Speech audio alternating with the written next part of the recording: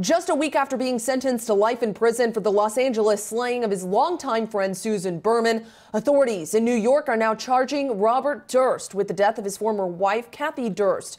Kathie vanished in 1982. Her body has never been found, but at the request of her family, she was declared legally dead in 2017. Robert divorced Kathie in 1990, citing abandonment. The millionaire real estate investor was just sentenced to life in prison last month for the death of Berman in December 2000.